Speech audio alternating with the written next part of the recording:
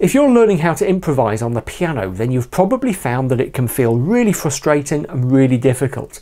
So what I'm going to do today is try to make your life a little bit easier by showing you something important about the way piano improvisation works. What I'm going to do is improvise my way through a jazz chord progression. If you want to try it for yourself, you'll find the chords in the description text right underneath the video. Now as I play, I'm going to annotate the screen. Okay, so we're going to have blue annotations and green ones. Blue for what I'm doing, green for what I'm thinking. Let's go.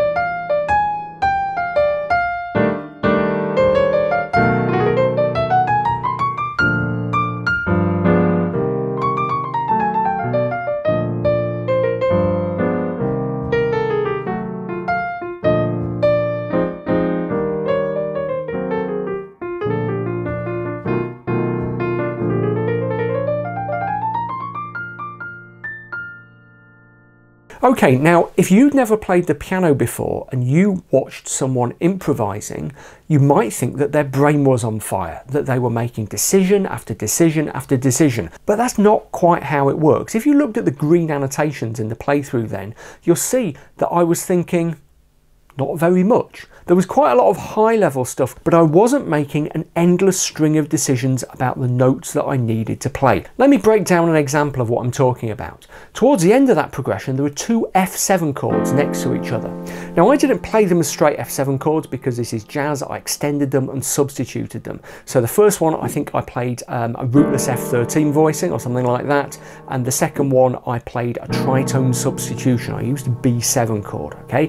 Let's not dig into the mechanics of that because what I really want to talk about is what happened in the right hand, where I did something like this.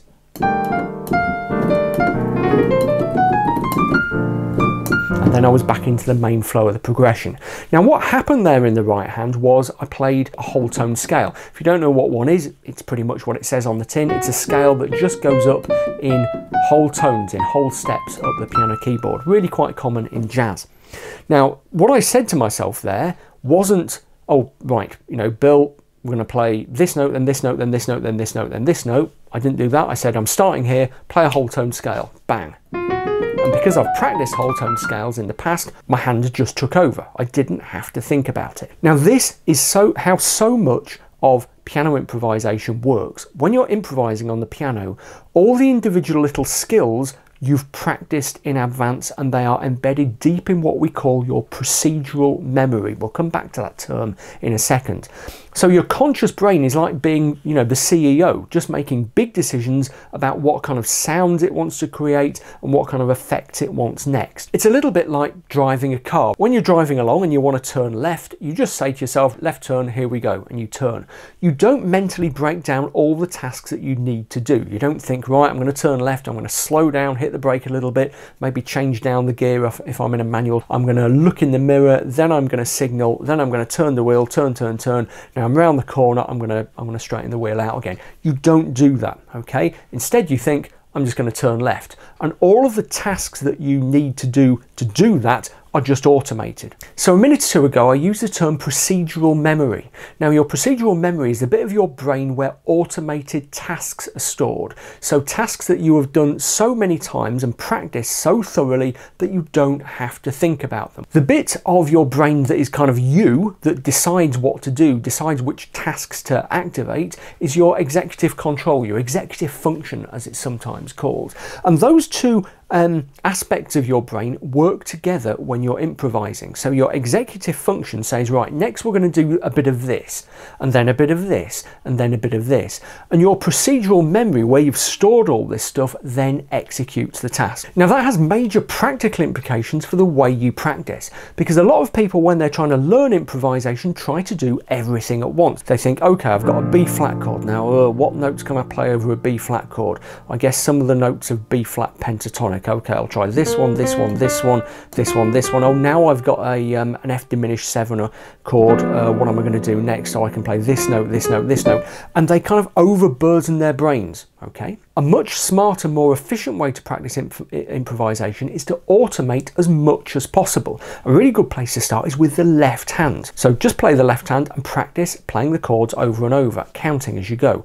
1, 2, 3, 4, 1, 2, 3, 4, 1, 2, 3, 4, 1, 2, 3, 4. It's really important not to play them the same way every time, okay? You're not getting used to playing one single pattern all the time, rather you're getting used to playing these chords in a variety of different ways. What you can then begin to do is add stuff in the right. And there are various ways of getting started with improvisation that I've talked about in the past. And, you know, a classic one is to start with one note and then 2 notes and so on and so forth. Once you get past that basic stage though, you'll find you'll make much faster progress if you've pre-learned some of the stuff you're going to do in the right hand. Practice noodling around until it's kind of automatic, using the B flat major scale, the B flat pentatonic, some of the blues notes and so on.